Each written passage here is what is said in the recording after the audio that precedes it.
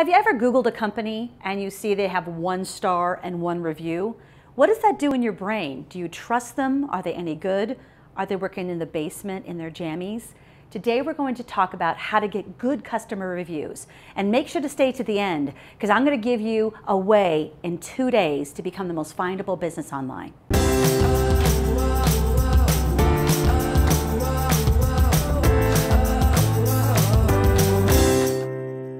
These days, everyone has an opinion. And before, maybe you had a chance to rectify it, but now you find out after the fact that maybe that person was less than happy. And sometimes they look perfectly happy, and then they go home and flame about whatever it is that bothered them. There was a hair in my salad, or the customer service was slow, or whatever. So it just depends on what that person is feeling that day, that moment, and the two of you collided. And unfortunately, that can end up in a negative review. So what's interesting is I'm looking here at some interesting data. And one of the data I found from Inc. magazine says that 40 positive customer experiences to undo the damage of 1 single negative review. 40. Now here's the problem, is we never ask for positive reviews, right? That's the standard we set for ourselves. No matter what business you're in, not just restaurants, whether you have a consulting agency, whether you a food-based industry, everyone has an opinion about the service that you have given them. So a couple things to think about. First of all, when I Google your name in Google results, so let me show you what I mean. So I'm going to go to Google. Now I'm going to Google my company name. I'm going to put Findability University. You can put yours in, your name. Okay. So what you're seeing here is sort of a snapshot. Now I'm logged in to my account, so I am seeing my own personalized results. So one thing I want you to think about doing is going into what we call incognito mode. Now what that is I'm in Chrome right now, so follow my screen here. We're going to come up and I'm going to go to File and New Incognito Window.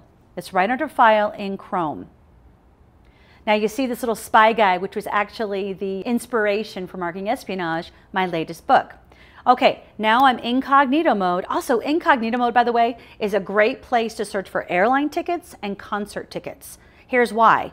When you go and look for airline tickets or concert tickets, they cookie you. They know you were there before. So you see a great seat for the right price or a great ticket in the front row, and you go back the next day and they're not there, or they're twice as expensive because they've seen you been there before. Go into incognito if you want to ever do any kind of searches that you think they're going to watch you and then maybe bump up the price. Now, outside of that, we want to go into incognito so we can see how people from the outside looking in are seeing your brand. And I often find it's like really hard to see the label when you're inside the bottle. I'm a red bottle fan myself, but it's hard for us because we live in this bubble. And oftentimes it's hard to get out of our bubble. So take a look at what we do here. So I'm going to go into incognito mode first. Then I'm going to go ahead and from this screen, I'm going to go to Google.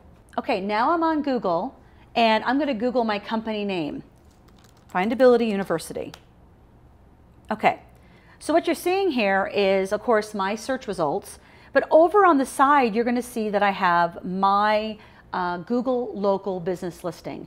You can get to this listing at google.com/business. You want to make sure, number one, that you claim your local account. Very important. You might get positive reviews, you might get negative reviews, but if you don't have your business claimed, you're not going to be able to go in there and really pad it. So let me show you what I've done with my Google local listing. So first of all, I put Findability University - empowering businesses to dominate online. So I've added my tagline to the actual company name. It's also a great place to add a keyword. So keep your company name - and then add 1 or 2 keyword phrases that are going to make that look findable as well as great for your brand. Now the number 2 thing I want you to look at is click on the photos. Now some of these look a bit ghetto, meaning that it's a Google Earth picture and the guy drove by and took a picture of the back of the building with a dump truck. I've seen it, or a dumpster. So sometimes you'll see images here that are old, that don't relate to the business anymore. It's a train wreck. So what I've done, you'll see here, is I've loaded up all of my pictures with actual clients and their testimonials embedded right on top of the image. You'll see here that I got a quote from these 2 ladies. I've got another quote where she's holding her diploma. So one thing I found that works really, really well is just create your own diploma. So I have a Findability Accelerate Graduate Diploma that everyone gets at the end of our training. And we always get a picture with the diploma, which is just great. I always get a team photo. You'll see all of these are team shots. So people can get a real sense of what it's like to work with me before they ever pick up the phone. So those are the images in your Google local listing. Very important. How do I get reviews is one of the #1 questions I get from businesses. Here's the deal. If you don't ask for positive reviews, all that will ever show up is negative reviews. So we want to remember that we've got to ask people or incentivize people to leave positive reviews because that's the expectation. Now, here's the thing I want to caution you about buying positive reviews.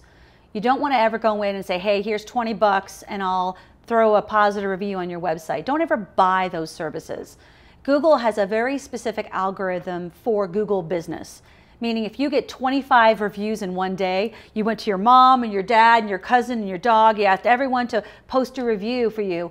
Google sees that as non-normal algorithmic activity and will immediately discount those. So it's very important when you're thinking about asking for reviews. If you have a restaurant, you could do a little table tent that says post a review and tag it, and then you can have a free cup of coffee. Or right as they come in, you can say review us on Yelp when they come in, and also your waitress or your person who is dealing with that customer, once they say, man, I just love the food here, I love the service, you make sure that those people are trained to say, hey, if you have a minute, we would love a positive review on Google or on Yelp or wherever it is that you need the review.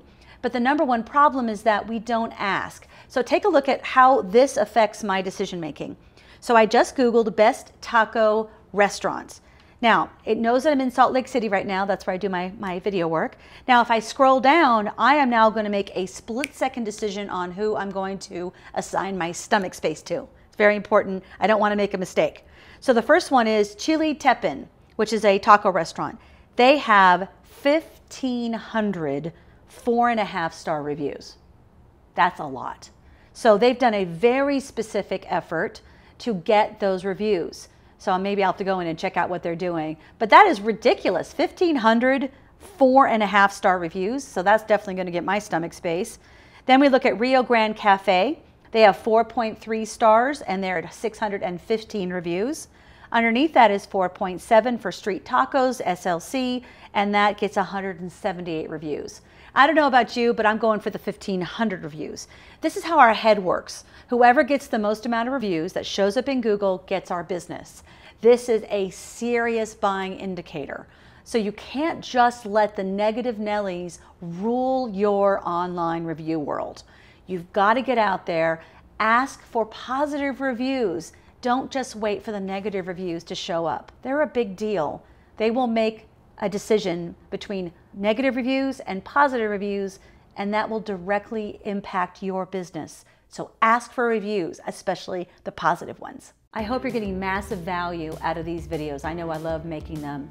Hey, if you have a frustration, you're not really seeing results online, or you just want to chat with me, go ahead and post "Let's chat" with your email address in the comments below, and I watch those comments. So if you have questions, frustrations, put them down there and I will go in and check those and make sure I give you an answer. And finally, if you're looking for a shortcut to be the most findable business online, we have a workcation where we work hard and we play hard. We have one coming up in October and we have one every single quarter. So make sure to visit our website, findability.com/retreat, and you'll get all the details of our latest upcoming events. Join us.